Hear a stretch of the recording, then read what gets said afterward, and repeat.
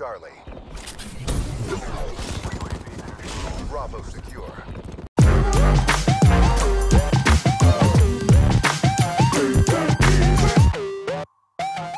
What's going on, guys? Great Disciple back with another gameplay. In the background, we have the continuation on my challenge of getting 70 kills in Team Deathmatch. Remember, I'm doing it a little bit differently.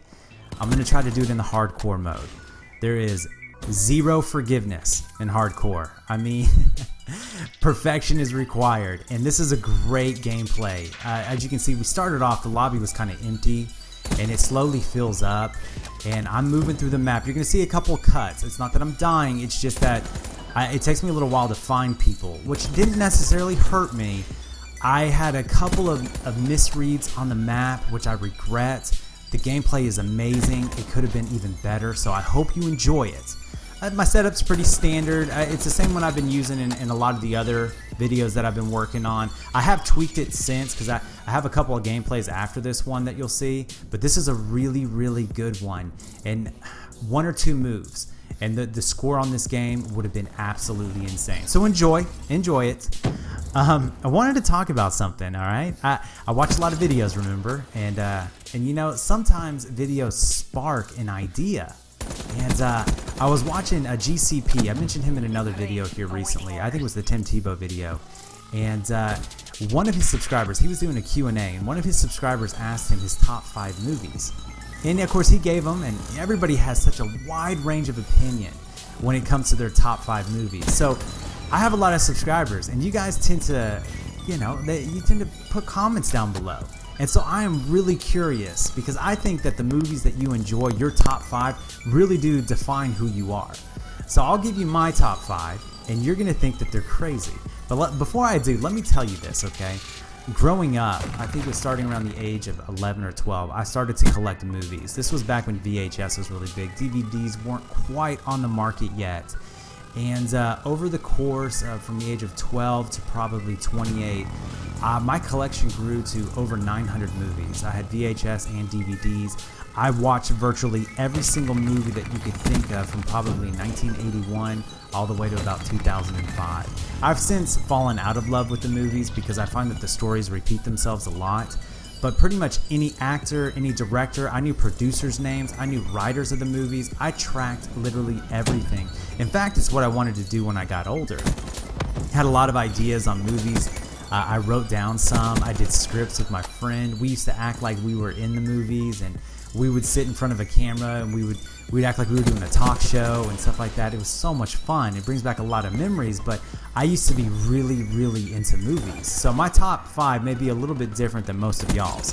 So, and I'm not going to put them in any particular order except for the number 1. The number 1, which will probably catch you guys off guard. But so number 5 would be Heat. I don't know if you guys ever saw Heat. It was with Al Pacino and Robert De Niro, kind of the best of both worlds. I loved that movie as a kid. All right, I used to watch that thing all the time. And a close tie for number 5, I would put it probably outside my number 5, was Armageddon with Bruce Willis and Ben Affleck. And people hated that movie, but man, I watched that movie so many times. I love that movie. Number 4, and you, and I am married, guys, to a woman, but Pride and Prejudice. I love that movie, Pride and Prejudice, with Keira Knightley. I don't know what it is. I watch it. I just watch it. I just like that movie. Number 3 would be Notting Hill. And Notting Hill because it has more of a personal interest for me, because it's my wife and I's favorite movie. We probably watch it one time a year. It's a real close one with like Love Actually with Hugh Grant, but Notting Hill because we watch it all the time. It's got a great story. It's a love story. Number 2, and this is a close tie for number 1 for me, was Last of the Mohicans with Daniel Day-Lewis. I love the soundtrack. In fact, I love that movie so much and the soundtrack so much, I used the music in my wedding. It was it was played in the background of our reception and before our wedding started. Man, that movie brings back so many memories. If you guys haven't seen it, Daniel Day-Lewis, Last of the Mohicans, directed by Michael Mann. Oh, such a great movie. No, not Michael Mann. Was it Michael Mann? I can't remember who it was. I'll get back to you on that one.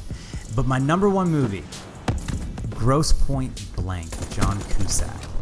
I know you guys are probably shaking your head like, why would that be? I don't know what it is about that movie. It's action-packed. It's got a little bit of a love story. and it's hilarious. I love that movie. I mean, the idea of becoming a hitman, and you know, I mean, after high school, I kind of disappeared from a lot of my friends. I just kind of took off. I did my own thing. So it reminded me a lot of myself, you know, going back to some high school reunion. Everybody's like, where in the world have you been? And then the idea of telling them all that, well, I'm a hitman. And then, you know, the reaction that everybody had towards him. If you guys haven't seen Grosse Point Blank, I absolutely love that movie. I think from beginning to end. And Jeremy Piven, who plays his best friend, is absolutely hilarious in that movie. Love it. So I'm curious, what is y'all's favorite movie or your top 5? Put them down below, because I am so interested in hearing this plethora of opinions on movies. Alright you guys, as always, I hope you like the gameplay in the background. Oh, could have been so good. As always, leave your comment down below, hit that thumbs up button, subscribe for more, and I'll see you in the next one. Bye.